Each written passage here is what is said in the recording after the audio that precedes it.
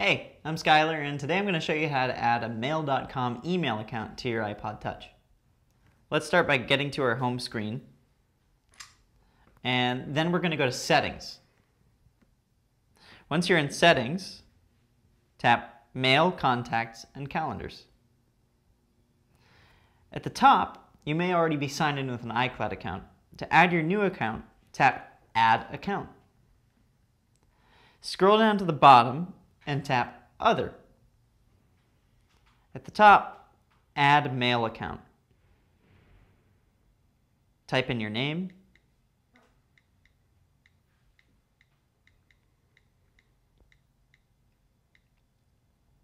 and your email address,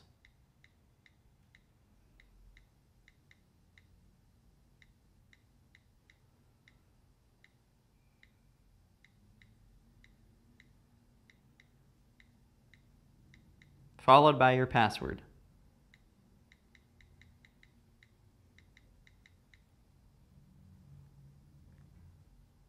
It'll go through the process of verifying your account, and then it says IMAP at the top, and you tap Save, and it adds the account.